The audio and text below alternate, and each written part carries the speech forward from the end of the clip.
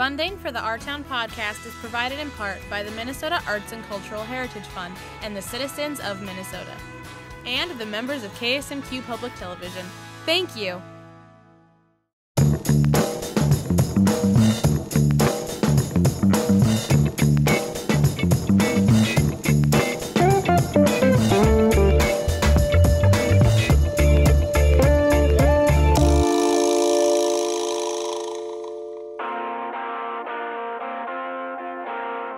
Welcome to Our Town Podcast, a KSMQ Public Television show.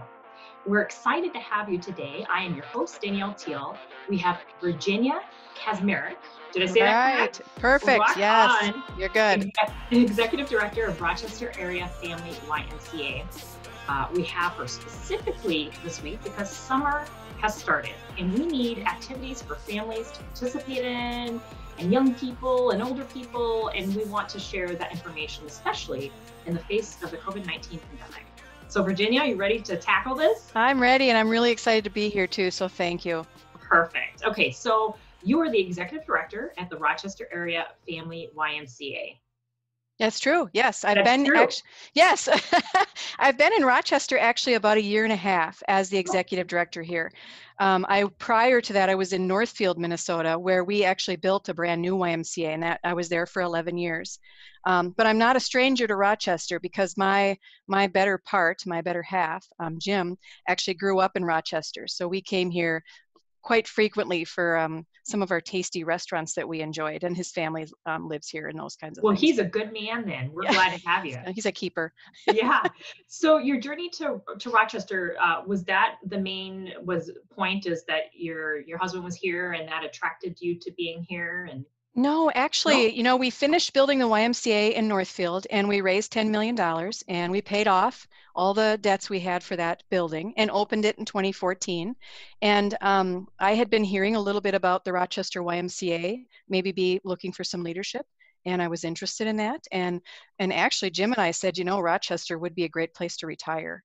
And so I'm kind of in the other side of my career where I've got grandchildren and I'm winding down, to get to the other side. But if you know me, winding down is still pretty fast. I still like to get big things done and work in big teams and make big impact. So it just seemed like a nice fit when the position became open about a year and a half, almost 2 years. I can totally relate. I'm one of those people that have to go. And the YMCA is actually a great outlet for that. Yeah. So, you've been here a year. I'm sure you're familiar with kind of the programming last year. How have things changed that would normally happen? Is the YMCA youth camp still occurring? Yeah, actually that is the question right now that we get most from parents when they call in. So the basics of the program have not changed. So we're running 2 full-day programs right now. And one of them is for kindergarten through 5th grade. I always have to look at the cheat sheet for that because I forget, because I always think of kindergarten through 8th. And the other one is called Summer Uproar, which is 6th through 8th grade. So it's more those tween ages. And parents can choose 3, 4, 5 days a week. It's a full day program and with before and after care. And the content of the program doesn't change. So we're focused on a lot of STEAM activities, the science, the technology, the engineering, the math, the arts, the service learning. So the curriculum for both the younger and older is age appropriate, but it's very focused on what YMCAs do really well. And that's that age of youth development. So that's the core of it. What's changed, of course, is COVID. And so that has changed tremendously some of the very infrastructure systems that we have. So to give you an example, we have a check-in system for parents. Mm-hmm. Parents have, give us information about their little ones to include allergies and any kind of things they'd like to share with their kids. So we can make sure the day they have with us is the best. Only now they don't come into the YMCA building to drop their kids off. We actually have staff that go out to the curb and meet parents at the curb. Wow, curbside pickup, huh? Yep, and we have health. Yeah, actually I hadn't thought of that. That's great. I really like that. Isn't that great? Curbside pickup with the kids. Full disclosure, both my kids are YMCA kids. Oh, good. So you know that, so how that works around here. Yeah. My older daughter has, graduated from that. She's now 14 freshman, so she's not able to go, but we're huge fans. So that's outstanding. She's a future counselor, I always think of that age group. That'd be Yes. great. So you have the curbside pickup, and then what's Yep. the process? Are you doing temp checks and stuff like that too? Not for the kids, but we do a Okay. health screening, and the Oh, health okay. screening asks questions like, have you traveled out of the country the last 14 days? Have you been in contact with anyone that's been confirmed on COVID in the last 7 days? Any family members who have been quarantined in the last 7 days? And then we ask how they're feeling. Like, how are you feeling today? It's a health question. Are you feeling good? Do you feeling sore throat? Have you got a temperature? It's more of the world has really learned what's expected of COVID in the last 3 months. They know you're supposed to stay home. Our parents know that if you're not feeling well or you show symptoms or signs. So it's much easier in lots of ways because everybody's been trained on what to expect and what they need to do if they have symptoms or they're not feeling well, or if they do happen to contract COVID. They know you need to be home. So we do all the health screening, all the checking, and then they come on in. We do, by the way, check the temperature of our staff team. But we have Okay. the same health questions. So, we do that with the staff team. So, yeah, and then we bring them up into the YMCA, and depending on the age, they go into a certain area, and the day begins. And what does the day look like for them? Has that changed a little bit too?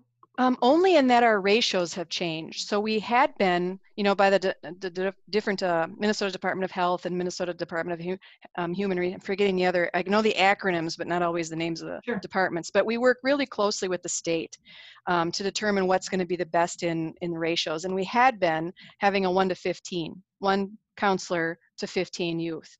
And that gets a little smaller as the kids get younger. But right now we're in groups of 10.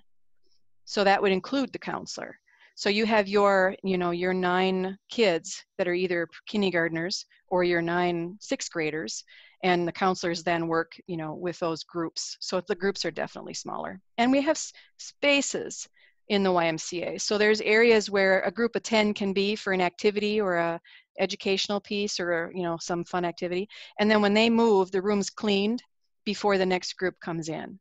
And that it is really nice. It's might be one of the only times I've said since I've been here that I'm really happy we have a ginormous building with Right. lots of rooms. You can rotate everyone. Yes, there's plenty of space, and we can keep them all separated, and we have an emphasis very much on cleaning. The cleaning procedures have changed to include what the counselors are expected to do and even what the kids are expected to do. So it's lots of teaching kids too about, anything you're touching, we want to make sure is cleaned before and after.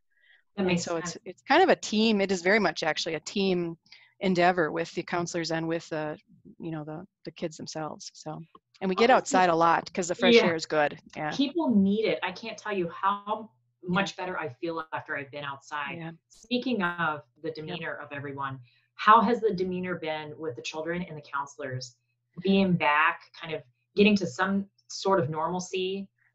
If I had an emoji that was a cartwheel or a really both hands in the air jumping with your legs up, jumping, it is absolutely off the charts. They're excited. And Oh, we've been offering school age care at the YMCA, the downtown location, since March, I think the first week after the economy shut down. right. And so we've been helping the kids with their distance learning during the days. We've been having our programs continue. So we continued that all the way to the end of the school year. Wow, kudos And to you all. I had no yeah, idea that you all were doing that. it was nice. And parents the emergency care or the essential care workers that needed to have that care because they were needed at their jobs. Oh my gosh, they were doing the cartwheel too, all those months. So, and then it gave us a great opportunity to learn all the best practices. Because you probably saw, what we thought was best, March 15th actually turned out to be different, April 15th, and then Right. different. We've been learning about this virus over the months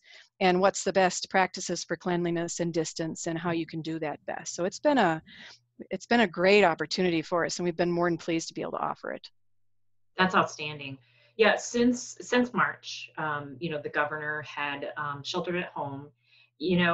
What are some, and there's some people that are continuing to social distance aggressively and shelter at home as long as possible.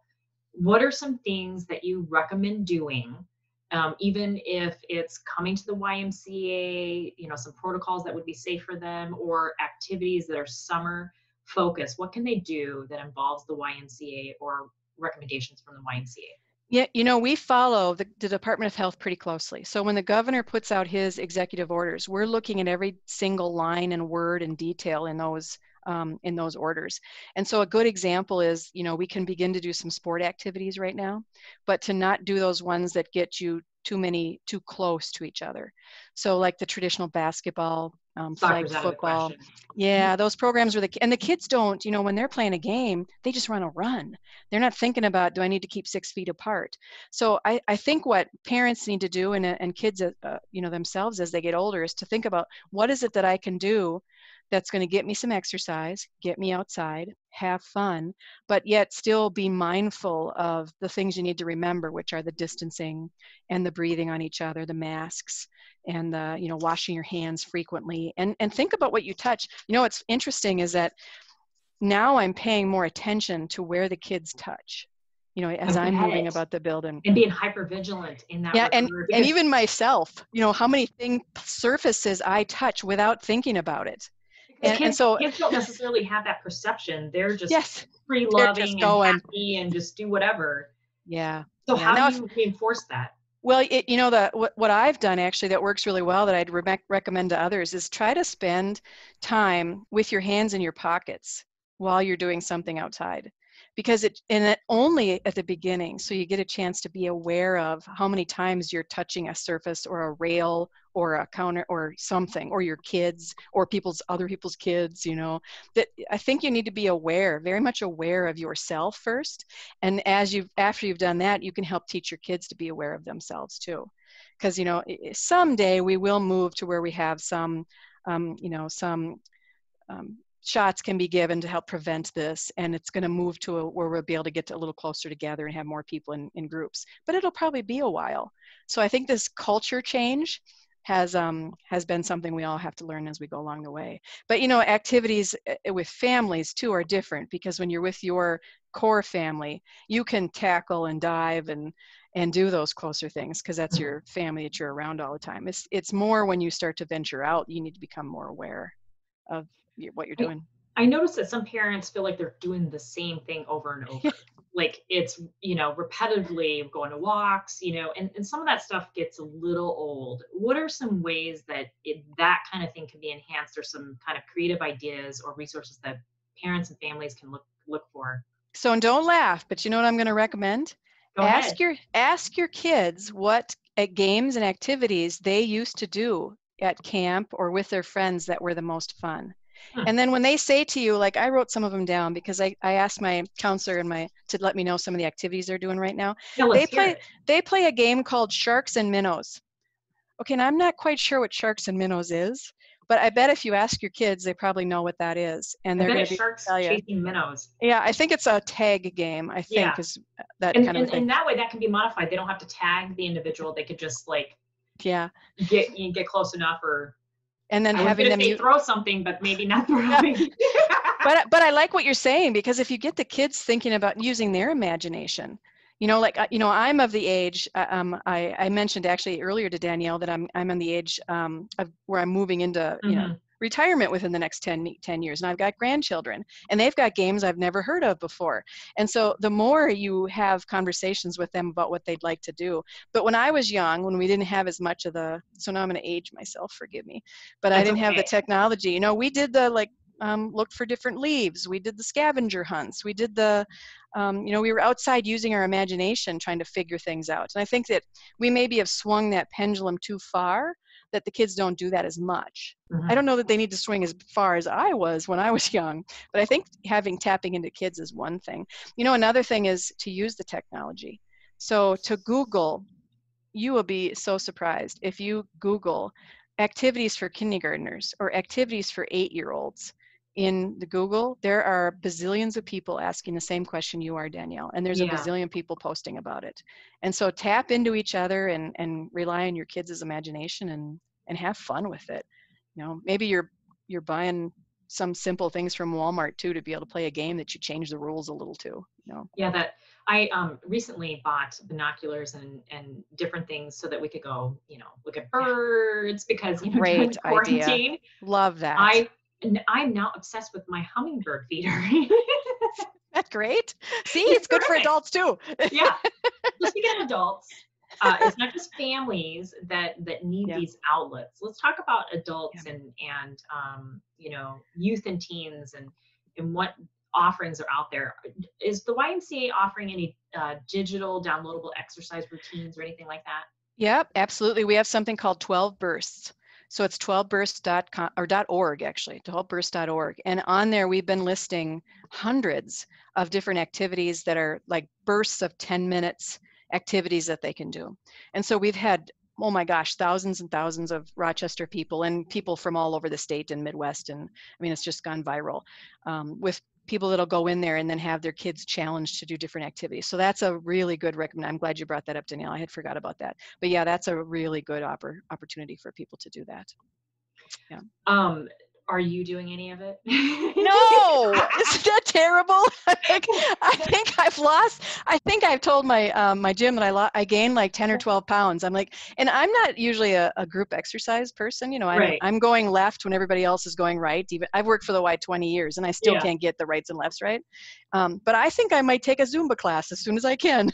That's hilarious. I love asking that question because it's like offerings there, but sometimes we're all so busy. It's tough to get that time. We just have to commit to it, don't we? Yeah. And life has slowed down. Everything has slowed down. And so some ways, even though this has been such a traumatic 3 months for so many people, both in economically and, with the stuff that's happening with the racial inequity and, with COVID and fear of being sick, there's just so much going on. One thing I'm noticing is that a lot of people are slowing down, and I've been one. I'm hopeful that as we begin to turn the dials back up a little more and a little more, that I can keep some of that self-care that I've been practicing probably better than I've ever done my entire life the last 3 months. And like you're talking about too, Danielle, you found things to do with your kids and now you're looking at hummingbirds. How can we keep some of that when the dial turns up so that we're still balancing that? I don't think Americans do self-care very well. I think you're touching on a topic that is really important right now, especially I think it's becoming more obvious and prevalent, is the mental health and why services like the YMCA offerings are so important as an outlet for individuals. What are some things that you think are services at the YMCA that people are really looking to as the most popular need? A couple right now that I'm seeing, and as the dial gets to turn and we're able to offer more and more services, my answer will change. But a couple, we have been doing virtual classes, virtual meditation, virtual health coaching. And, those are things that when you work for a nonprofit, those of you that are listening or watching, you don't always put the technology on the front of the priority list because you're putting so much energy into the programs themselves. And we've definitely had the boot put on the YMCA butt and pushed us right into technology. And that boot was COVID. And so we are definitely. And you know what? That's for a lot of organizations. Yep. It'll probably remain after COVID, right? Yep, absolutely it will. So, we see the numbers of people that are doing, like we've been offering on our Facebook pages, for example, a live 10-minute or 20-minute meditation. That's a different kind of sometimes it's related to joy. Sometimes it's relating to grieving. Sometimes it's got different topics. Thousands and thousands of people are viewing and clicking in and commenting and participating in those. And so again, going back to that self-help type thing, and we have classes on our website too that are called 360. Let's see, YMCA 360 or 360ymca.org is where those classes are. We've been doing YouTube videos too, so you can do them when it's your own time. And that not only has brought in more people who maybe didn't have the time in the past, but maybe couldn't afford to join the Y or didn't make time to join the Y, whatever, because you can do those on your own time. And so if you make time to do them, you can do them. But the meditation's been really fun. We've also begun offering health coaching, which is much broader. Yeah, let's talk about that a little bit more. That's a much broader. For me, it's a new thing because I haven't been in that world as much in the health coaching world, but it's it's something that you need to get certified in. It's something you need to maintain your credentials in. And so it's a high level coaching position, and it's more about physical, nutritional, mental. It's about your job. It's about how you're balancing life. It's about how you're balancing family. It's about It's a much more broad, comprehensive. And just saying it, doesn't it sound like that's what we all need? We all need that. We all need the opportunity. I need that. I know. Start finishing up graduate school, work full time, Yes. do a lot of extra. I mean, you mentioned, your activity as well. That sounds very appealing. I might have to look into that myself. Yeah, and that's something that can be done virtually. And so that will continue. We'll continue to do that. We've thought about in the next phases when we're allowed to do some personal training, for example. That's probably going to look different now. Some of it can be done virtually, and some of it will need to be still, when you're working with someone fairly close. So everything we look at now at the YMCA definitely has that COVID boot on our technology butts. How can we do this to reach more people, make a bigger impact, and they don't actually have to come to us to do it, all of it. So it'll be interesting. So community involvement. How has the YMCA, I noticed some Facebook posts, and I was really impressed and admired, some of the things shared on that. Can you share a little bit about YMCA Rochester's involvement in the community? Yeah, I'm part of the Rochester's nonprofit consortium. And so that's a group, gosh, it must be about 35 organizations, and it includes city and county folks on there and school district folks too. And as soon as COVID happened back in mid-March, at least when the economy shut down, we all got together. So it's all the leading organizations you can think of in town in Rochester. And we all got together and pivoted our work to focus on basic needs. So initially it was all about food. So remember when the kids were on spring break? Yep. And we were trying to figure out to make sure everybody can get their food and get access to that. And so the Rochester Y was lucky enough to get a grant from the Sheridan Story. And so we have sent thousands of bags of meals to Channel 1. So I work with Virginia over at Channel 1. Yes. And I just have them sent directly to her rather than have another location here to have folks pick it up because they do it so well. So collaborating, trying to do the collaboration. So we've been providing lots and lots and lots, thousands and thousands of meals and food to Channel 1. So that was the initial place we were at. Initial place too was we kept our licensed preschool programs going, or licensed childcare. So that's the 6 weeks up to kindergarten. We have a brand new licensed childcare center over by Lourdes. Well, it's a year old now, but relatively new. And we kept that going, and we saw a lot of parents put their kids on hold, which opened up space for emergency care and essential care workers. So we've been keeping that going too, and that's continuing to today. And then the school age care I mentioned, we were doing a lot of the school age care here at the downtown location. And then literally like the last couple of days, is we're doing an essential collections drive. So this is, so this isn't food.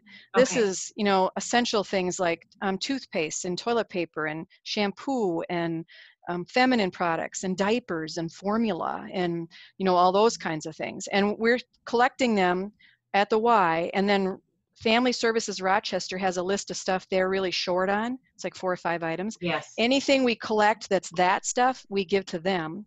And everything else goes up to Minneapolis, to the Hiawatha YMCA for the neighborhoods that have been hit hard up there. Yeah, and Hiawatha is like a mile south of Lake Street. So they're reeling from COVID, let alone reeling from what's been happening the last 2-3 weeks. Yes. And so we're, very focused on the YMCA is a nonprofit, so we're very focused on how can we give back and make an impact, but collectively. Like, I don't want to do it in a silo. Right. I want to do it with Family Services. I want to do it with Channel 1. I want to do it with, organizations, and bring to the table what resources we have to make it as impactful as possible. We're all better together. Yes, absolutely. That's a slogan, actually, a YMCA slogan. We're better together. Oh, really? It is. Yes. Wow, perfect. Thank you. Tee up Danielle. I had no idea. Yeah, that's it. Yeah, you got it. Wow, it's like I made that happen. That's so funny. I'll put a little extra money in the envelope I'm sending you for teeing me up there, Papa. That was a joke. That was a complete joke. Yeah, that's funny. What do you see for the future of the YMCA? I think that can you ask me that in 6 months and then ask me again in another year? It's tough. It's a tough question right now. It is. It kind of derailed a lot of organizations. It did. Yeah, And we're I mean, no different than, we're a membership-based organization. So we have definitely seen a significant decline in people being able to keep their membership going. And those that could, those ended up being donations for us just to help, because we still have a building, we still have staff, we're still providing childcare and school-age care, we're still trying to get we still are moving, we're just not the same as we were before. And so I think we're very much focused on our core values, youth development, healthy living, social responsibility, and I think if I was to add something that COVID again was another boot, it's even a stronger emphasis on equity and collaboration. mm, So we talk about that, and we have a lot of programs in those areas. Now we're just very mindful of how we can make sure what we provide is available to all. Everyone has an opportunity to participate in programs or services or whatever it may be.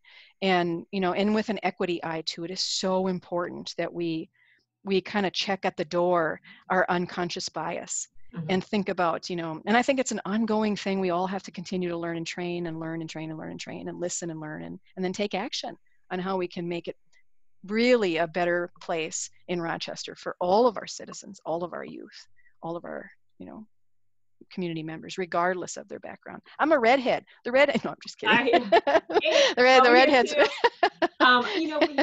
We had Dee Sable from the Diversity Council on last week. It's an important topic to discuss, and how have the children and youth responded at the YMCA in that regard? Yeah, the kids, they're not front and center with what's happening unless their parents are having conversations with them about it.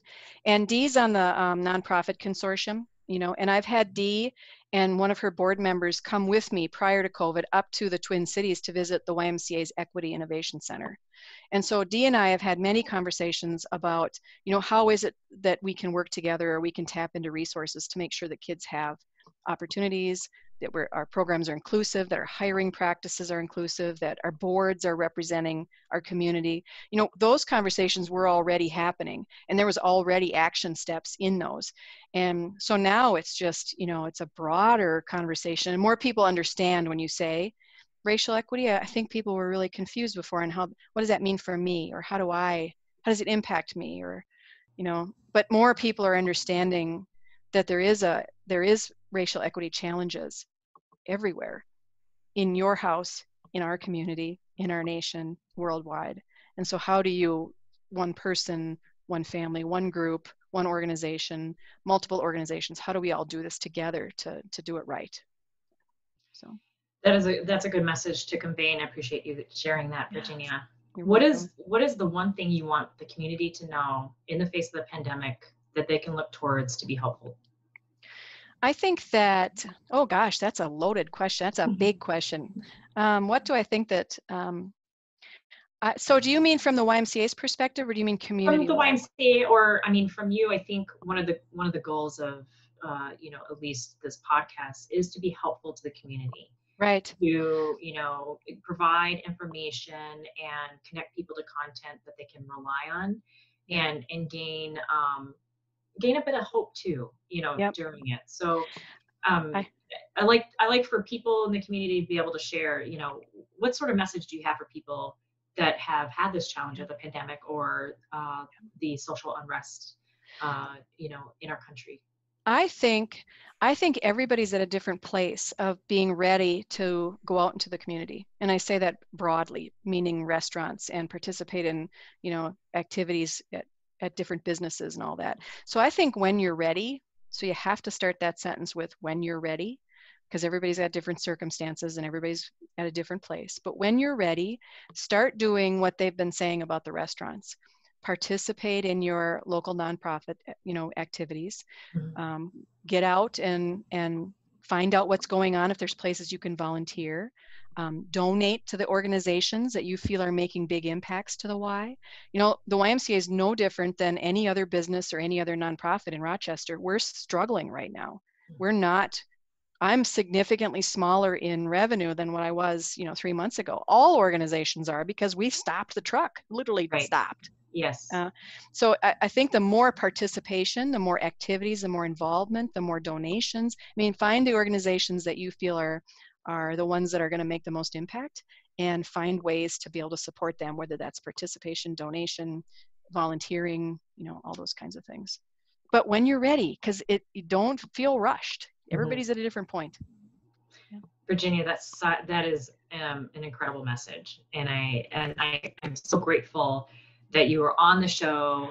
I hope that it provides information that people can use in their daily life for that self-care, for that interaction, the human-to-human interaction in safe ways. We are so appreciative of you and the YMCA's contributions to the community. Thank you. It's been absolutely a pleasure to be on today. This has been nice, a nice little break just to be able to talk about stuff at a high level. So I appreciate you asking me to be on. Absolutely. Thank you so much for tuning in to Our Town Podcast, a KSMQ Public Television show. I have to thank my producer, Annie. She is incredible. I'm so grateful to her. She spends hours helping to put this together, editing and posting it for you all to listen to. So a lot of kudos to Annie for all her hard work. Leave us a review, and if you liked what you heard, please subscribe. Catch up with us on Facebook or Twitter at KSMQ, #OurTown. Tune in next week for more on Our Town.